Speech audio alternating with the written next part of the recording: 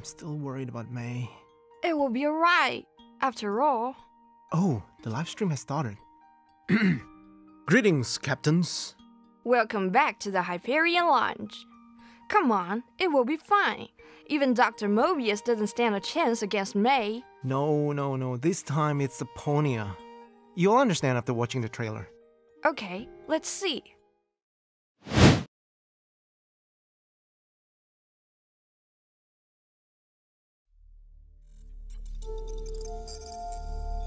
What are you thinking? 分かってる、ライデン・メイ。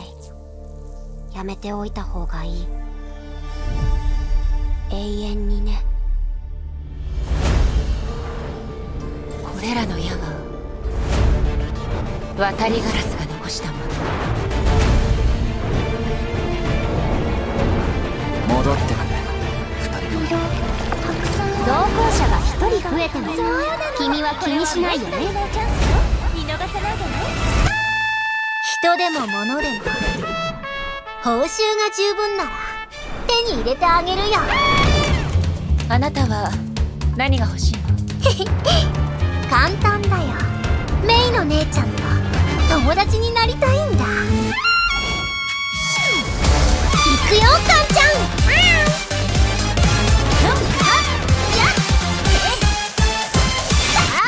猫のお出ましだよ。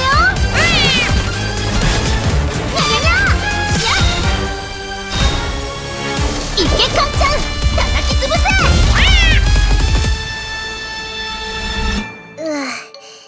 少しサボってもバレないよね。結局ここに来てしまったの。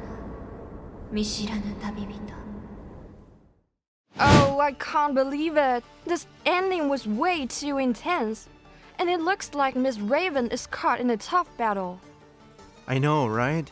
Remember what you said before? It will be fine.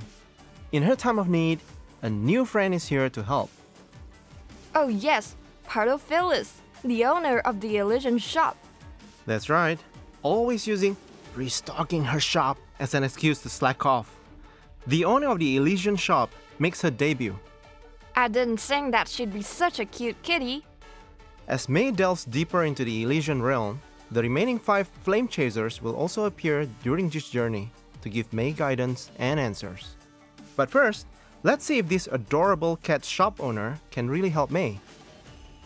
Before becoming a Flame Chaser, Phyllis lived in the nefarious Sundown Alley. She relied on her craftiness to get by. Now, a series of coincidences led Pardo to joining the Moths, and after another series of coincidences, she officially became a Flame Chaser. I'm not sure that's how coincidences work. But even after becoming Reverist Calico, she still claims to be the weakest Flame Chaser. Now let's find out how tough the shop owner who can get her paws on anything for the right price really is. Reverist Calico is an IMG-type Ice Elemental SP melee fighter. Compared with the other Flame Chasers, her fighting style is more lively. She makes larger movements, incorporating both the agility of a cat and traits of a dancer. She wields the new type of weapon, a chakram, and fights with her buddy Can. Can may be small in size, but she can prove formidable when paired with Pardo. Tap Attack and Reverist Calico will separate her chakram into 2 and perform a 5-sequence slash with incredible agility. The 4th strike will summon a cute catpole to attack. This attack reminds me of White Comet Kiana's Neko Charm. The paw looks so soft and fluffy. Actually, depending on Can's mood, the combo attack will vary.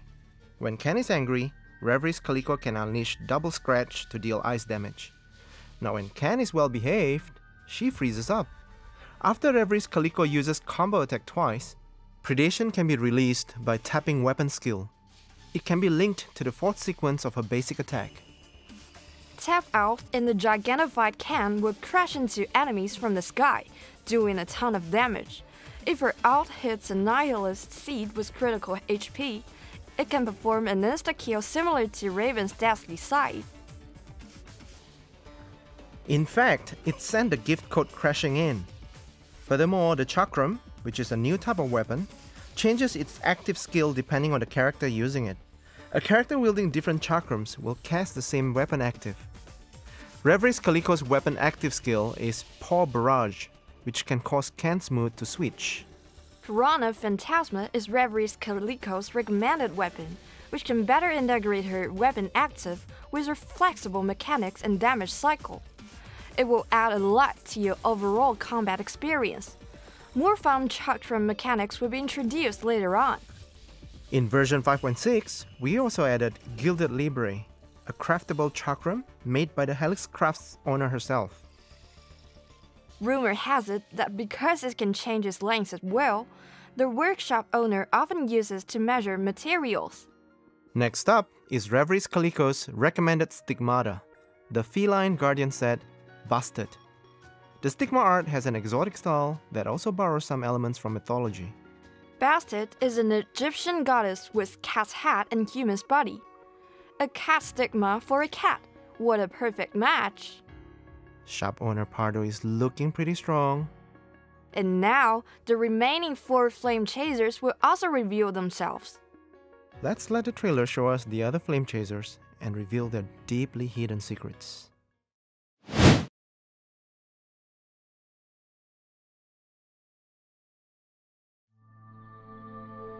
Sora to kumo, ao to shiro. まだ描いてない部分はあなたの好きな色。あなたの色で描きたいの。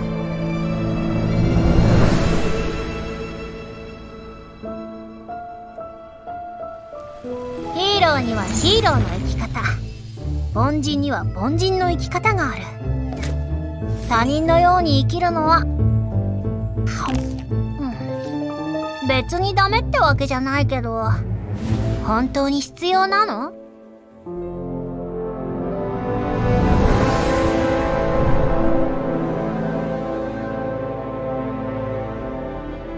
大地はウロを求めたが、俺たちは出発前の祈祷を捧げることしかできなかった。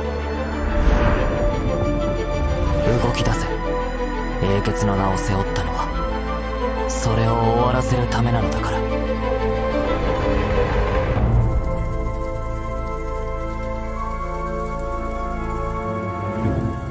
現実は絶対じゃないし唯一でもない。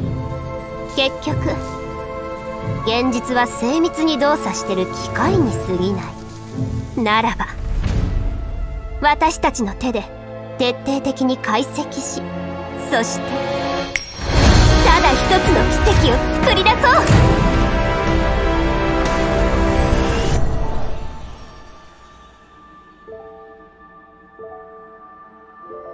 ほら、あなたの色もう覚えたよ。行きたい場所があるの？大丈夫、行っていいよ。でも帰る道を忘れないでね。少なくとも彼女の部分を書き終える前に。私が哀愁の城に入り、私が永劫の苦に落ちる。迷える旅人よ、振り向きなさい。まだ私たちに絡みつく糸を断ち切りたくないから。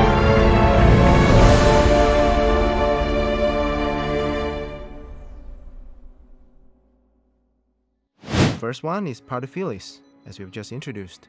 In her own words, she's worlds apart from the other flame chasers. And is the most carefree of them all. After all, enjoy the day sun while you can. Next, we have Grisio. We just heard her voice in the trailer, sounding ethereal and pure. It's hard to imagine that such a young girl could be one of the flame chasers. Judging by that painting in the background, things look bad for May. It's like being locked in chains. We can tell from a signet that the powers of the 6th flame chaser have something to do with painting. Seems like May will be having a pretty hard time. And now we are looking at the ninth one. Cosma, the bearer of the signet of daybreak. It's said that his horn and gauntlets are side effects of his metamorph surgery. His powers may be related to the dancing flames and horns at the base of his signet. Our next flame chaser has already been revealed. The fifth, v5 of Helix, Elysian Realm's top engineer and magician. And lastly, the third who bears discipline as her signet, it's Aponia. Previously in the Elysian Realm, Aponia's name has been mentioned multiple times by Sue and others, but being ranked third by Elysia proves she's a bit different from the rest. Now the chains and symbol on her signet hint at the nature of her powers. Perhaps she'll also play a key role in the future of the realm? Ultimately, the Elysian Realm is for testing successors, so May can't really get hurt, right? That's really hard to say. The Elysian Realm also has people like Dr. Mobius and Kalpas. But don't worry, she's strong after all. Aside from the new flame chasers, the Elysian Realm hub has also received a full upgrade. Captains will be able to explore the hub, interact with characters in the room, and get a closer look at items like remembrance sigils. It will offer a much more immersive experience. Weekly challenges have also been optimized. Rewards will be given as points instead. We added new stage effects and optional buffs. Through strategic setup, they can be tremendously helpful in battle. We look forward to your performance in the Elysian Realm after the update. We have also added some remembrance sigils. Equip different remembrance sigils to activate different support skills. You can cast them at the right time once they are charged. Essentially, it's an optimization that makes the interface more intuitive and combat more fun. Reverist Calico and Fallen Rosemary can also be used in the Elysian Realm after the update. For some reason, I find myself thinking about the endless Alf-Rune cycle strategy.